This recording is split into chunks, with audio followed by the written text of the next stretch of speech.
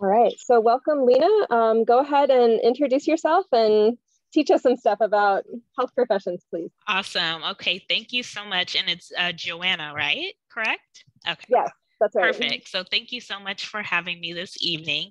My name is Lena Njoku. I'm the Health Professions Coordinator at Cal State Long Beach. And basically what that means is that I put on programming and assist students that are at Cal State Long Beach and alumni get to health profession graduate programs. So I'm working with students from freshman year through alumni, helping them understand what it means to be a competitive health professional applicant. And I am glad that I came in a little early to hear the conversation with the current medical school students, because one pattern that I did keep hearing was the path, like having a path. And so when whatever kind of four-year institution you all plan on going into, finding the health professions advisor or health professions coordinator immediately to help you walk you through the path of application and competitiveness. So that was a long intro, but that's a little bit about me. And I think do you have your little presentation ready? Did you want to share that? Yeah, let me see. I won't interview you so much because you have info to dump on us. So you just yes. So I'm not going to, I don't want to I know you guys have kind of been listening for quite a while. So what I want to do is kind of briefly go through this and then kind of see what your questions are after. I'm going to try and squeeze this in to like 5 or 6 minutes. Is that okay? Okay, so while I am trying to breeze through these slides, if each of you that are in attendance can just drop in the chat what what health profession are you interested in, or if you're exploring, what major do you have, and what else? I think just those three things. So what's your year, your health profession interest, and your major. And then if you want to add something else, you can definitely add that. If you're exploring health professions, you can say that too. Okay, so like I mentioned, my name is Lena Njoku. I'm the Whitaker Health Profession Advising Office Coordinator at the California State University of Long Beach. So those of you who do plan on transferring to Cal State Long Beach, I will be your health professions advisor that walks you through the process of application. So very quickly, this is like a brief version of what, once you are a Cal State Long Beach student, what you get once you let us know that you do plan on going to graduate health profession school and you would like assistance with it. So just a little bit of health professions overview, exploration, prep, and a little bit of reflection for you all. So what is a health profession student? Typically, all the health professions, there's three characteristics that all will hold. There have some aspect of being a people person, interested in science and interested in service. So if you want to help people, these health professions have many different ways in which you can do that. And then anyone seeking admissions to a health profession program once they complete their baccalaureate degree. And then pre-health students are actively seeking in and out of the classroom experiences to develop into a well-rounded applicant. So 99% of the students that I am advising at Cal State Long Beach are seeking out one of these health professions. Most of students come in their freshman year thinking, we know about physicians and we know about nurses, but there are a lot of different health professions out there that I want students to expose themselves to so that you understand all of your options, so that you can make a decision from the basis of knowledge versus kind of what you wanted to do since you were 3. So the 4-year doctoral programs that most of my students are pursuing are physician, that's MD-DO, dentist, pharmacist, optometrist, podiatrist, and veterinarian. And then there's also the 3-year doctoral program and master's degrees, which are physical therapy, chiropractic nursing. Physician assistant is a 2-year master's program along with public health, and then occupational therapy. You can currently get a master's degree in practice, but you can also get a doctoral degree within occupational therapy also. So 99% of the students that I am assisting at Cal State Long Beach are pursuing one of these health professions. Many come in wanting to be physician or nurse, and then once they get their feet wet, volunteering, getting patient contact, and really understanding the landscape of healthcare, that's when they get a better understanding of themselves as it relates to healthcare and which of these healthcare professions fits best for them.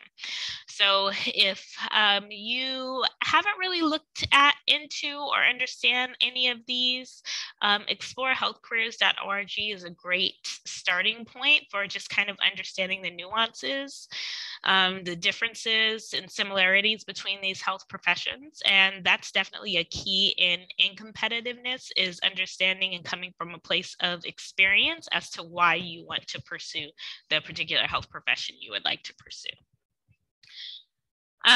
Just a quick overall, a lot of students think that they need to major in a hard science, and that's a little bit of a myth. Many students that I'm helping at Cal State Long Beach, yes, 50% of them are in the College of Health and Human Services, but then I have many in the, College of Natural Science and Mathematics, but I have many students that are majoring in College of Health and Human Services, many students in psychology, many students in kinesiology, and a lot of kind of our human services side of healthcare. And on that path, they complete prerequisites. So that's really what the healthcare professional programs are looking for, particular prerequisites and how well you do in those courses, not necessarily the title of your degree, which really is what your major is. They really want to see those particular prerequisites. So any major is applicable to go into a health profession as long as you finish the programs that you're interested in, their particular prerequisites. So this is just a quick overview about a gap year. I serve alumni for 3 years after graduation. So that means that I highly encourage students to take a gap year more, especially if they're going into a PEA or med school route. So I'm going to kind of skip through these a little bit. What I want to get to is just the overall quality versus quantity when you're applying to any health profession program. So while you're listening to all these, all the things that you have to get done, kind of there are a checklist of items that you need to complete to be competitive for health profession programs. So yes, there are those things that you need to complete to prepare for school, but you don't want to just do that. That kind of can end up that's how you can end up being a cookie cutter applicant. So preparing for school is completing those minimum requirements, just checking the boxes of research, experience, test scores, applying on time. But what I really want to see from students is that they are exploring, understanding, and preparing for their health profession. So are you preparing to actually be a physician, or are you just preparing to get to medical school? Are you actually preparing to be a physical therapist, or are you just trying to check the boxes to fulfill requirements for physical therapy school? So you do need to do those checkbox items, but really preparing for your profession looks like exploring, networking, leadership, and meaningful activities. So exploring meaning just health profession exposure. Even you being here tonight in this webinar, you're trying to get more information on the landscape of healthcare and how to get there. So health profession exposure, healthcare environment exposure. So volunteering at different large hospitals, maybe a small hospice, maybe a clinic, and really understand the different areas of healthcare. And then networking, you heard the last speakers talk about mentors, how important they are. And then going to info sessions, they also mentioned most of these health profession programs will have, medical schools will have webinars. These physical therapy programs, they'll have info sessions. Make sure you go to them. Don't wait until you're almost complete with all the prerequisites. When you're starting the prerequisites, that's the time to start going to these type of things. programs in the process. And then just meaningful activities. Those are the things that really can set you apart from those that look exactly like you with the things that, you know, you check off the box with. Okay, and just kind of wrapping it up, this is what it means to be a competitive applicant, at least coming from Cal State Long Beach. It's a gap year, having that solid academic achievement, letters of recommendation, research, your personal characteristics, leadership and involvement, community service, and of course, health-related experience. These are all the aspects of a competitive applicant. And so for you, it's good for all of you to reflect on, why do you want to help people within the scope of the career rather than any other? So why do you want to be a pharmacist versus a physical therapist? Or why do you want to be a physician versus a nurse? Or why do you want to be a physician assistant versus an occupational therapist? What patient experience confirmed your passion for healthcare? Who are my mentors in healthcare that have helped you understand healthcare from their lens? And then preparation, meeting with your pre-health advisor, whoever that is, and then creating program spreadsheets with requirements, info sessions, recruiter contact info, etc. So you guys can screenshot that if you want, or however you want to do that. And then that's me. So I want to leave the rest of the time. I'm going to stop sharing. I'm going to look at who's in the room from you all letting me know what your goals are. And you guys can feel free to drop questions in the comments, or with my students, when I do presentations at Cal State Long Beach, I encourage students to unmute and show up. Because if you're interested in healthcare, it's a very people-oriented career. So they want to see that you have some type of initiative in showing up. So especially if you're going to an info session on a webinar, show up. If you're going to somewhere where you're gaining information, show up, because it can benefit you in the long run. And this is a very network heavy and people involved career that you want to go into. So you should be comfortable with that. Okay. So I don't know if you had any questions for me, Joanna, but I am done with that part of the presentation. Awesome. I thank you for all the good big picture advice on, I think, a lot of things that apply to everyone here. I haven't been begging you students for questions in the chat, but I think Lena just made a great appeal to what do you have on your minds, and what would you like to show up and talk about here? So anybody have questions? Again, either unmute and chat with us, or unmute and talk, or you can drop it in chat, whatever's easier for you. Sorry, I have a question. Sure, go ahead, Julie. Yeah. So I have my bachelor's in psychology, but when I did my bachelor's in psychology, I didn't take classes as seriously as I do now. Now that I took like the prerequisites for science, I've been doing well so far. But my GPA is like it's a little bit above 3.0, but like I know it's really competitive. How can I overcome this problem that I'm going to have when I start applying?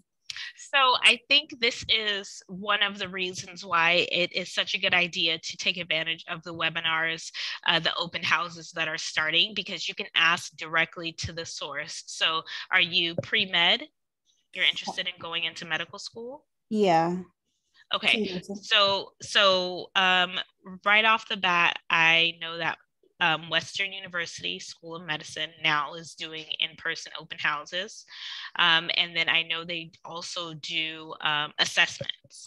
So if you are at this point on the process of completing your prerequisites, you can go to an open house. You can chat with an admissions rep, let them know what courses you've taken, and that you're basically what your transcripts are, and they can let you know what else you need to do to be a competitive applicant for their particular program. And I would encourage you to do that for at least a handful, if not 5 or 10 medical schools, just to kind of get an idea of where you are in the process, in the competitiveness process. Okay, thank you. No problem. And then it does kill two birds with one stone, because you are also, again, reaching out for that networking aspect, so that when you do submit your application, that's not the first time that they're seeing your name. They're familiar with you. You've reached out to them before, and that it's a networking aspect, as well as you going into the application process familiar with the people that will be looking at your actual application that you will be submitting. Okay, that makes sense. Thank you. No problem. I kind of like experiencing the same thing as Julie, where I'm trying to, I guess, kind of overcome not a low GPA, but not as a competitive GPA as other applicants. And I've also tried to like find leadership experience now that I've graduated college, because I already have my BS. I'm just kind of taking classes again at LBCC just to meet prerequisites, but I'm finding a hard time, finding leadership experience to, I guess like beef up my resume and, just be a stronger applicant. Like, what would you recommend? So I think I would encourage you to step away from the just trying to check a box kind of mindset, like I need leadership, so let me find something to fulfill that box. Is, I think, a better kind of way to think of it is, what are you doing now already that you can find leadership opportunities within? Does that make sense? Yeah, that does. Okay, so if you are you currently working in medicine or working in, so maybe it can be something within your job, but you don't necessarily only have to think of leadership in the scope of, I am the president of this club in undergraduate institution. That's not the only way that leadership can be exampled. Okay, thank you. Yeah, I just kind of always had that idea. It's like, oh, I missed out on the opportunity to get more involved. So it's not necessarily, they want to see your leadership skills. They want to see your leadership ability. And yes, college campus is one way, but that is not the only way to, again, show that leadership skill. Since you see lots of students come through, Lena, to give you a couple quick examples of other ways where you've been like, oh yeah, here's 3 or 4 different ways that students show their leadership skills. Could you give some examples to our students? Yeah, so I think whatever your interest might be. So for some students, it might be music, arts, culture, church. I've found that a lot of pre-health students seem to have an interest in music also. So there, at my previous institution I worked at, there was a music club that was developed that would play at Children's Hospital, and they were all pre-med students. And one of the students I was working with was like a coordinator that would work with the hospital and organize how they would, when they would be playing and things like that. So that was a leadership opportunity that that particular student found within medicine, but was able to also tie in an outside interest. You don't always have to be exactly like that. Like if you're into sports or you're into intramurals or you coach, little league, what is your thing? Do you run marathons? Do you have, opportunities to find leadership opportunities within that? What are you into? Think it just kind of be reflective on what are you into, and then how can I fulfill these requirements within my scope of interest. Don't try and do things just to say you did it and to check a box, because a lot of times they can see when activities are checkbox activities, if that makes sense. Yeah, and I guess one little sentence I'd throw in there is to our students, don't be afraid to get outside of your comfort zone in terms of, okay, I don't feel ready to take charge or expand this, I'm coaching or whatever, but if you're pushing yourself a little bit further than you're comfortable with, you're probably edging towards a meaningful leadership situation. Absolutely. Other questions? Anyone else have? I don't see no chat here right now, but oh, Julie asked if you would be able to send them a PDF of the slides if you can drop. Yes. Actually, I can probably turn it into a PDF and just drop it here. So let me just go ahead and do that. And did I have any other questions?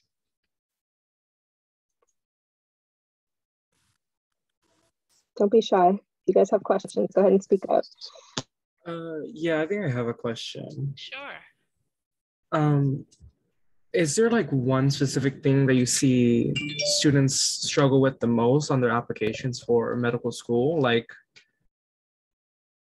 for example, like you see a lot of students struggling with their GPAs or, shadowing experience or, is there any one thing you can pinpoint?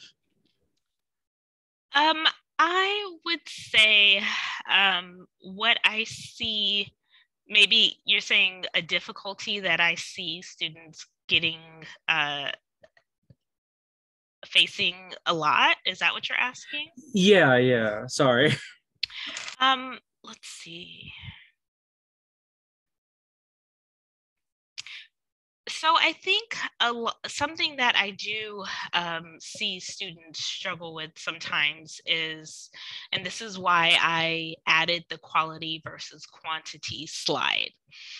So a obstacle that I see students face very often is approaching this process as if getting to the graduate program is the end goal, and that is not. Starting your graduate program is actually the beginning. And so when students come into my office and they cannot answer my question of why do you want to be a doctor without it being a generic because I want to help people, then that's typically the type of student that maybe has not really done self-exploration, but has really just kind of done the things they need to do to get to medical school. So to kind of put that in a nutshell, I think the biggest barrier sometimes that I see is that students kind of approach this as a checklist versus this is a career that you should be looking into and understanding and seeing if it's something that you can see yourself doing, because it's a long and challenging road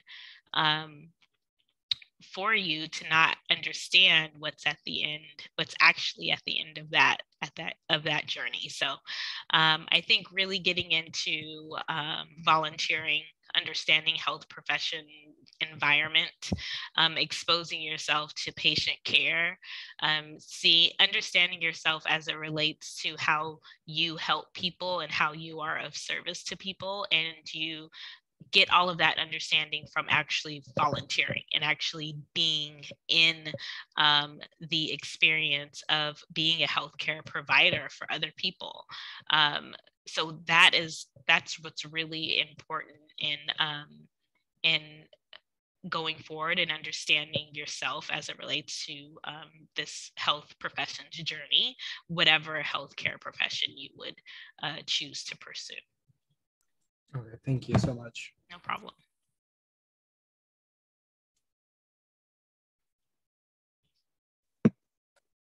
We're kind of winding down on time here. Does anyone have any final questions for Lena?